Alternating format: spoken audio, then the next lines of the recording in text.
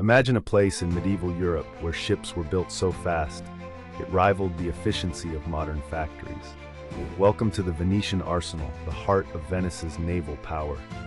Founded in 1104, this massive shipyard was unlike anything the world had seen. At its height, the arsenal covered 45 hectares and employed up to 16,000 workers. Its secret?